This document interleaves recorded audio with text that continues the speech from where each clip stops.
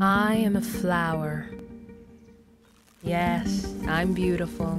I've heard it before, and it never grows old.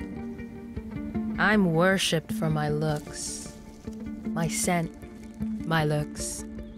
But here's the thing. Life starts with me.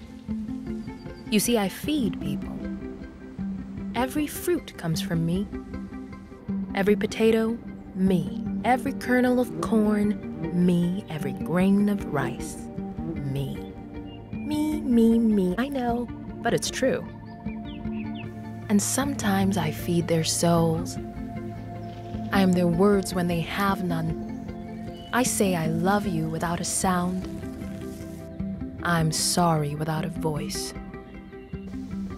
I inspire the greatest of them. Painters, poets, pattern makers. I've been amused to them all.